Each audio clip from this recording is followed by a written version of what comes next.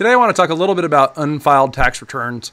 What do you do when you find yourself with multiple years of unfiled tax returns? And what about this new IRS transcript delivery service, which is really kind of neat, but I think it has limited purposes for people who have lots of years of unfiled tax returns.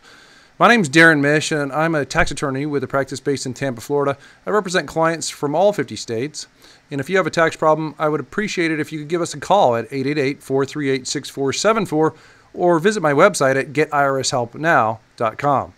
So let's talk about unfiled tax returns. It's not really all that unusual for people to give us a call and tell us that they haven't filed tax returns in 10, 20, 30 years or more. In fact, the record is I've had a client who hadn't filed tax returns since before I was born. And let me tell you, that exceeds 4 decades by a little bit. So what we typically do is we have people file the last 6 years worth of returns. Why? Well, because under the Internal Revenue Manual 4.12.1, that's all the IRS can really demand that you file.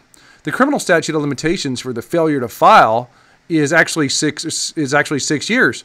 And so that's really all the IRS is going to ask you for.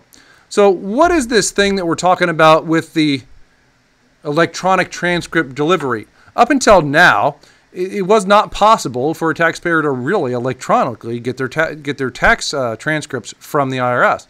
Now, reps have been able to do this for many years, and that's one of the advantages that we have over a typical taxpayer. So we're at irs.gov, and then we're going to go here under Tools, and we're going to click on Order a Return or Account Transcript. And then it says, number 1, choose your transcript. Number 2, gather your information. Number 3, go get your transcript. So this talks about the difference between a tax return and a tax transcript. And you can go ahead and read that, of course. And number 2 is gather your information. You're going to need your biographical information that you probably expect to give the IRS. Your social security number, your date of birth, your street address, and your zip code. You're also going to then want to go to number 3, which is order your transcript. And here's what that screen looks like. There's the mandatory disclaimer here that says, big no-no to misuse this website, okay? Then you're going to fill in your social, your date of birth, your street address, and your zip code. Now, I actually haven't done this myself yet because I haven't pulled my own transcript, but I have it on good authority. I had a good friend who just sent me a message today that said he tried this and it did work for him. So this is good if you owe 3 years tax returns or less. That way you can get your transcript information. You can either prepare the returns yourself or you can have a professional do them. You can provide those transcripts to the professional. And then depending on what your balance is, that's going to depend on how you're going to resolve the case. If you can afford to full pay your unfiled returns, by all means, that's probably what you ought to do. If you can't afford to pay them, there's a few options that are going to be available to you. You could potentially ask for hardship status, which is also known as currently not collectible.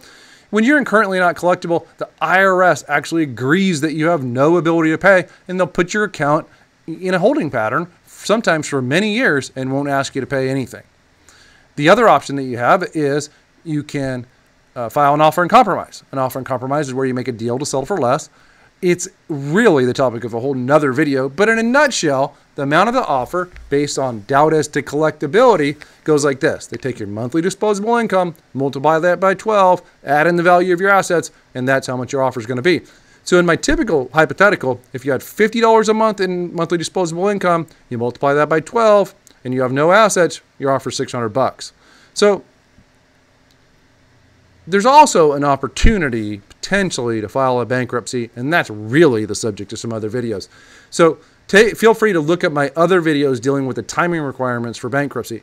But I wanted to point out that if you have unfiled returns, very often the worst thing about having unfiled returns is not knowing how much you owe, not knowing how bad it is. I've had many, many clients over the years that it wasn't as bad as they thought. And there are options out there, but the first key is you got to get your unfiled tax returns prepared and filed. If you owe more than 3 years tax returns, you can call the IRS and ask them to send you those transcripts, or you can hire a rep like us and we can get all those transcripts for you. You don't even have to bother with the 3 years of electronic returns.